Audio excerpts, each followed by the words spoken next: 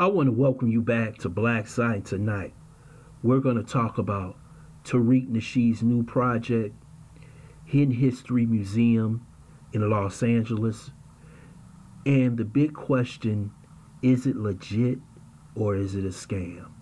First, I would like for you to subscribe to this channel, hit that like button, hit that notification button, but also comment on this video. And if you'd like to make a donation, go to Black Site 7 on Cash App or hit the PayPal button in the description box.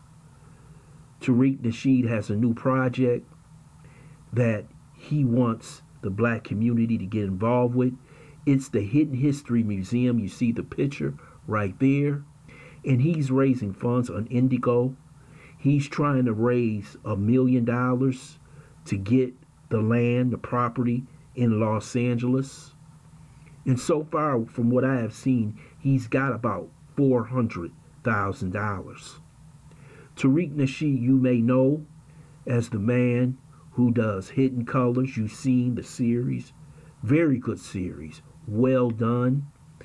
And Tariq Nasheed is branching out to having a museum to where he said that they can have premieres of movies inside the museum. He says the museum will cost about $7 million, but first he wants to acquire the land, which is the right thing to do. You have plenty of people out there saying that this is not legit, this is a scam by Tariq Nasheed to get money. But what I have seen out of Tariq Nasheed so far, whatever he has said, he has done.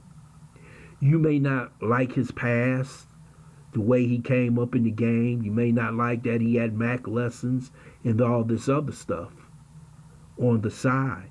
But so far, his word has been a bond. He said he was going to produce these movies, put them out. He has done it.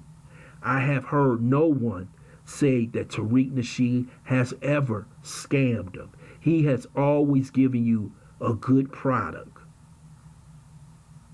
And when somebody does that, you have to take them at their word. If you go to Indigo right now, you see plenty of groups putting money together for their projects. And these groups do it every day. If it's not the Asian, the Jewish community, the Muslim community. So this is nothing different.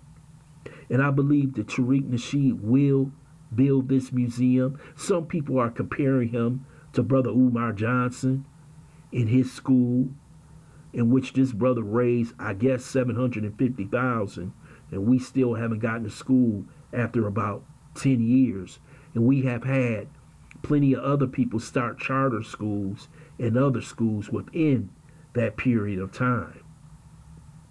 But Tariq is a man who goes around the country and investigates and does his work and does a good job.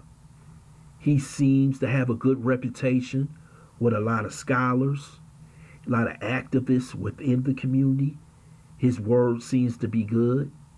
I know some people may not like the way he talks or carries himself and how he basically will cancel you with his mouth. But Tariq Nasheed is a different person. Sometimes we can't pick the person, the right perfect person to come and help us get to where we need to be going. But Tariq Nasheed so far, from what I have seen, is doing a good job. I know so many of you will disagree, and you can say that within the comment section, which is fine. But I can only go by the record that I have seen.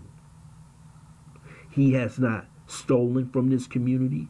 You have had people expose him and say they don't like what he's doing.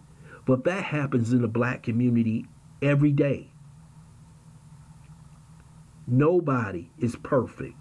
You know, I look at white history and the people that they put in their history books, and I'm not saying Tariq Nasheed is one of those.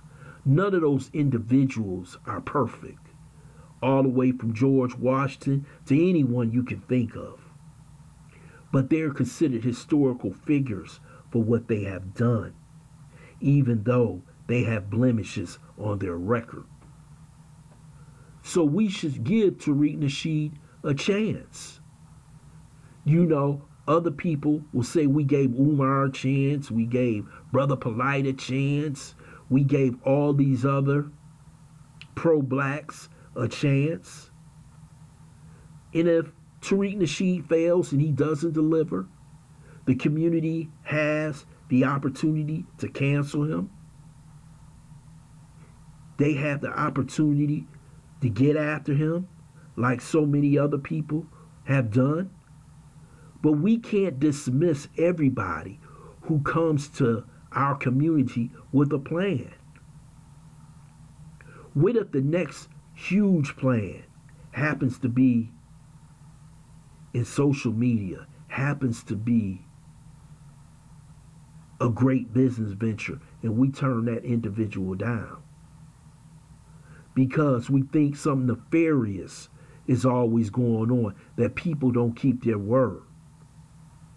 This is big for Tariq, because if he doesn't keep his word, it's out there in the open for everybody to see. And Tariq has plenty of naysayers on YouTube and outside of YouTube in the mainstream media. So I believe that Tariq will try and get this job done. And he's going through the right process by first telling you, I need the land. The picture that he's shown in the video, that the land had already been demolished, because land costs a lot in Los Angeles.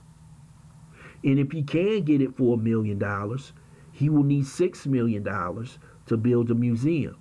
So what he's basically doing right now is going through a step-by-step process to get the land first, show the people I have this land. Secondly, you can concentrate on the architecture. This is the building. Then you can have it built with the money that you're able to raise to build the museum. And that's the way it should be done in our community. $7 million should not be a lot. There's 40-some million people in this country. 43, 45, 48, 50. You know how they undercounting the census. If we all gave $3, $4, $5, this building could be easily built. But this could be the way to show the black community, if we come together and we put our money together, we can build anything that we want in this country. We once did it in Black Wall Street. We once did it in Raleigh, Durham, and so many other places where we had no choice because of segregation. And sometimes I feel we should get that back in our mind, that these things that can be done within our community. So give the brother a shot. If it doesn't work out and he does not refund the money, then we have a problem. But so far, he has done what he said he was going to do, and we should try and support this brother. I want to thank you for listening to Black Site. I hope you subscribe to this channel, smash that like button, but also share this video.